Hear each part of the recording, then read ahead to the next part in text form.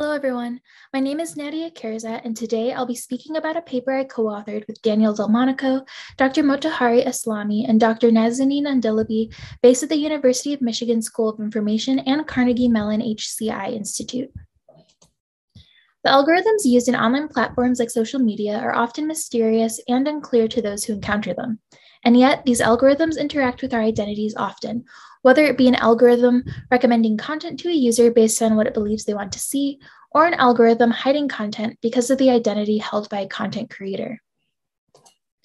One way users make sense of what they see on online platforms, including the absence of certain identities, is through the development of algorithmic folk theories.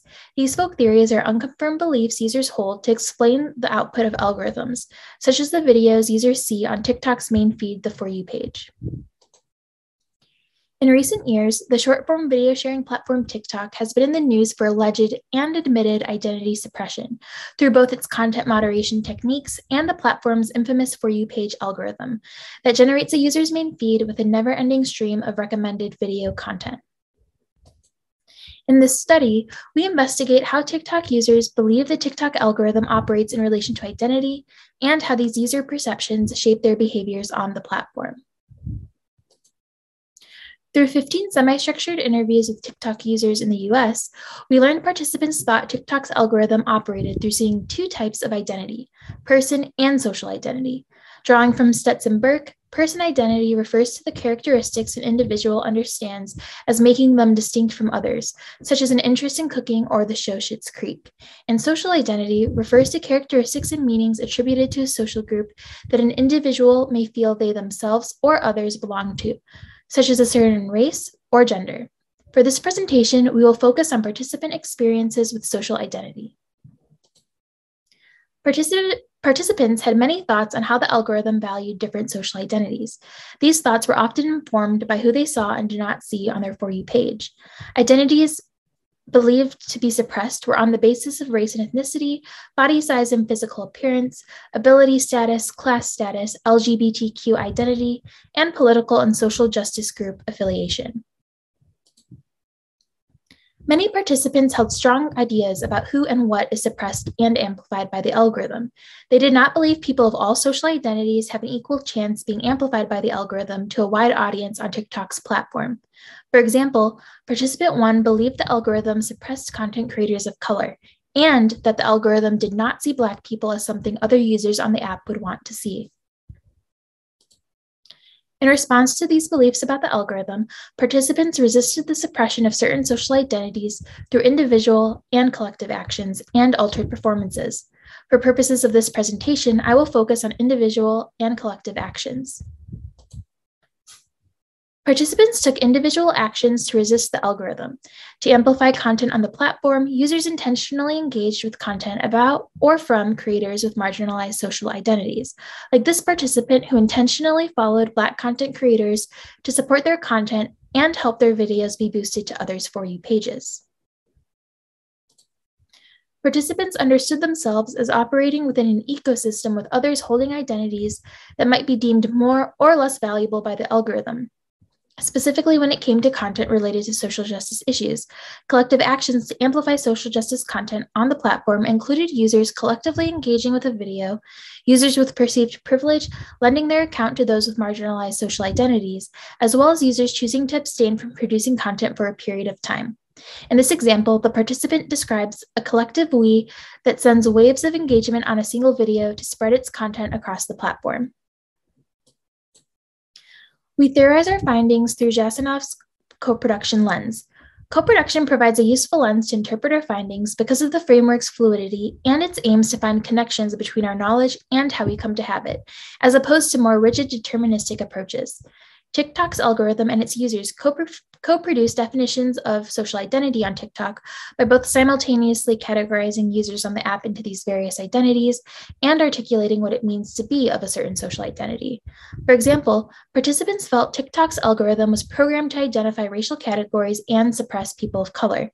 They shared examples of changing their behavior on the app to resist the suppression. This behavior is informed by their knowledge of what a racial identity is, and this knowledge shaped the videos they chose to interact with.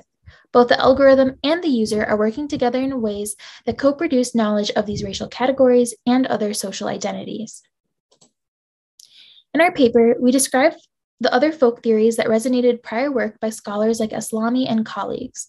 But importantly, through the study, we also contribute the novel algorithmic folk theory, the identity strainer theory. This theory refers to the belief that one's social feeds are the result of algorithms recognizing, classifying, sorting, and suppressing social identities based on its conceptions of which social identities are or are not valuable and wanted, or which ones do or do not deserve visibility. This creates a social media experience where some users hold what we introduce as algorithmic privilege, defined as privilege held by users who are positioned to benefit from how an algorithm operates on the basis of identity, and where those lacking algorithmic privilege experience harm that we call algorithmic representational harm. We introduce this harm as those experienced as a result of being rendered invisible, trivialized, suppressed, or otherwise further marginalized on the basis of their identities and the algorithm's understanding of their identities. It is a result of a user lacking algorithmic privilege and being subjected to algorithmic symbolic annihilation.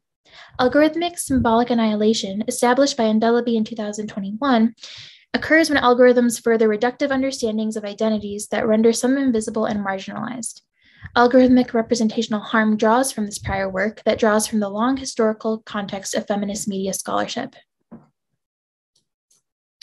As we saw earlier, participant 1 believed the algorithm did not see Black people as valuable, and as a result, they were suppressed and rendered invisible on the platform. The consequences of the suppression and further marginalization led to some participants feeling like they did not belong on the platform, which is just one of the examples of algorithmic representational harm. While TikTok publicly claims that its algorithm works to bring diverse videos into a user's main feed, this does not reflect the experiences of some of its users, who express witnessing a lack of representation along a wide range of identities. Participants expressed wanting to shape how the algorithm prioritizes certain social identities and content to be more equitable. TikTok and other social media platforms with algorithmically generated feeds can create a more inclusive platform by understanding users' folk theories of their algorithms and by addressing their users' concerns that motivate actions such as resistance to the algorithm. We argue that perceptions of algorithmic bias and of the algorithm, regardless of whether the perceptions match to what these algorithms technically do, have the potential to yield real impact on entire technological systems of social media platforms and their feeds, garnering algorithmic resistance.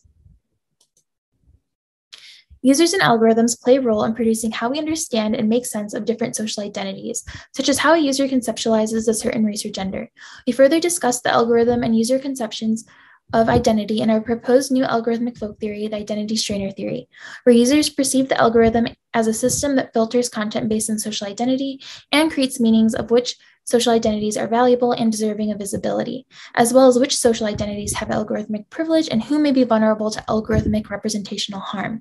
We see the identity strainer theory and our concepts of algorithmic privilege and algorithmic representational harm as applicable to other algorithmic systems and concepts to further interrogate how algorithmic systems engage with identities online and to consider identity as an integral part of a user's algorithmic experience.